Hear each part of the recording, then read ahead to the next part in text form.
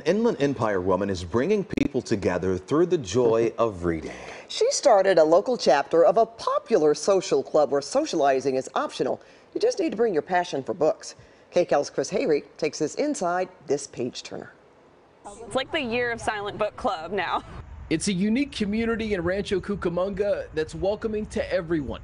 There's only two requirements: stillness and some good reading material. Silent Book Club is a non-traditional book club format where instead of gathering to read the same book every month, we bring our own books that we're currently reading, and we have optional socializing after having an hour of quiet reading time. Lena Gallegos started the first Silent Book Club chapter in the IE, but this concept is nothing new. According to its website, there are over 900 chapters in 50 countries.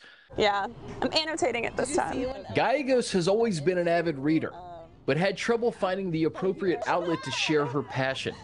Until now. I never joined a book club because I was scared to actually talk in front of other people. So starting a more silent book club seemed really cool, and I've made some of my best friends here. It's been very helpful for my introvertedness and also just creating some semblance of community in this area.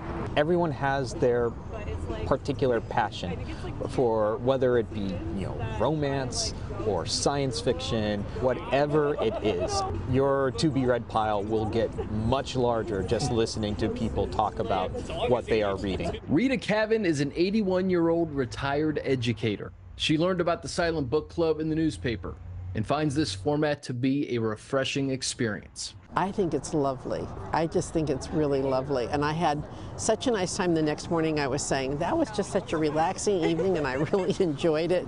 My book club that I also belong to is pretty much all women my age.